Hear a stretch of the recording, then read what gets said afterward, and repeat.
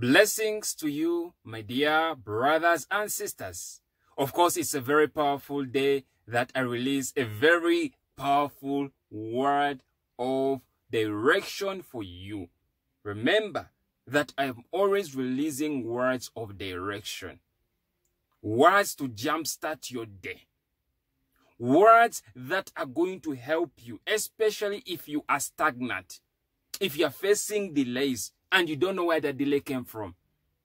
Some of you are facing battles that you cannot comprehend. You are facing enemies that you think you cannot win. And yet God wants you to see something. God wants you to do something in order to overcome those enemies. That is why I release these words on a daily basis. Brothers and sisters, if you want me to pray with you, if you want me to speak to you, you can send me a message through my WhatsApp number and through my email address, which are in the About section. If you want to be a blessing to this ministry through your giving, you can also do so. You can send me a message and I will direct you. Or you can send through my PayPal. Brothers and sisters, today's powerful word is obey the voice of God. It is important that you obey, because obedience is better than sacrifice. When God tells you to do something, be obedient. Do it quickly. Don't waste time. Because the more time you waste, the more you cut short of your deliverance, of your blessings also, so to say. Some of you, God wants to give you territories. Some of you, God wants to give you nations. But you have disobeyed his voice. Some of you, God is calling you. He has called you. Brothers and sisters, if God tells you to destroy something, destroy it. Destroy it. If you have something that you have been holding on to for a long time and God tells you to throw it away, because God has the best plans for you. Do what he commands you to do and you will prosper. Some of you, the things that you're holding on to are the ones that are causing problems. That addiction that you're holding on to is causing you a problem. That friend you're holding on to is causing you a problem. Sometimes you need to let go of those people. That environment that you're in is the one that could be the one that is causing you a problem. Those relationships you're holding on to, thinking that they will rise up again, they're the problem. And God has been telling you to let go of that thing before it destroys you. I want to read you a scripture that is in the book of 1 Samuel chapter 15, verse 1 to 9.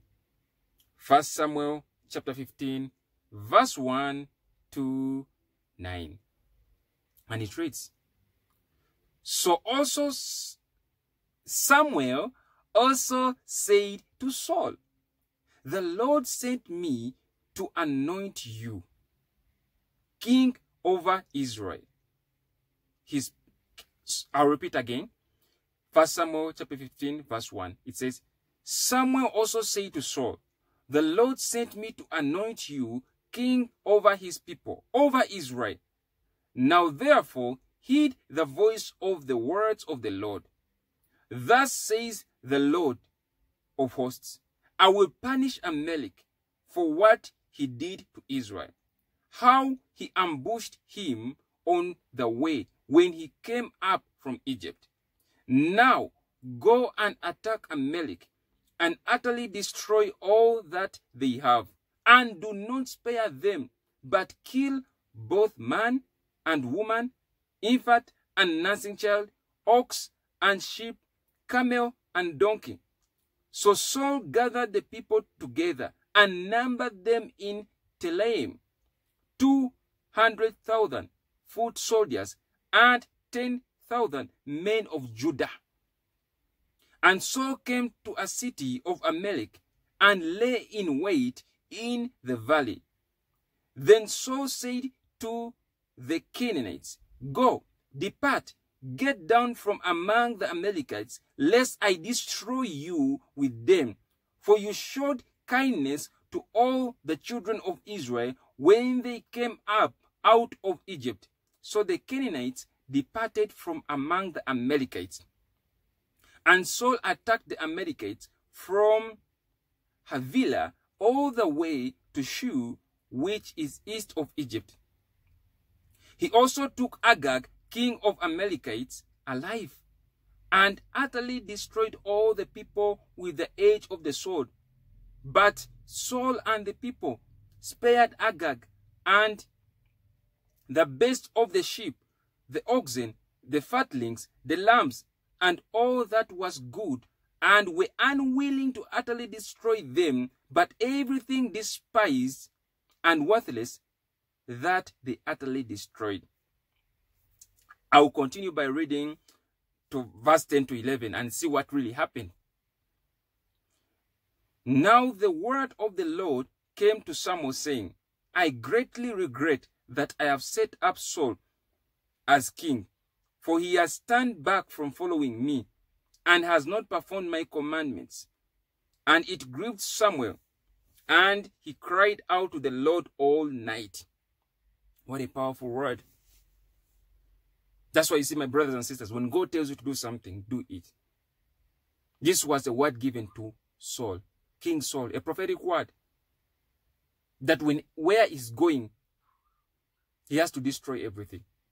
He was told never to spare. He was told never to spare anything, whether it is his animals, whether it is the king. But Saul disobeyed God. He spared the king. The king was called King Agag. He spared him. And he spared other things like sheep, lambs, oxen. He spared the best and destroyed those things that are worthless. Now a word comes to him through the prophet Samuel and tells him that God regrets setting him king over Israel. God rejected Saul. Saul lost his kingship. He lost his throne because of disobedience. Brothers and sisters, obey what God has told you to do. Don't lose what God is about to give you. As you hear the voice of God right now, some of you, God has told you to do his work. Some of you, God has called you to be ministers of the word. Some of you, God has called you into the business area. Some of you, God has told you to go and speak a word, but you have disobeyed. Do it before it destroys you. Brothers and sisters, I hope this word has blessed you. I hope this word has encouraged you. Until next time, shalom.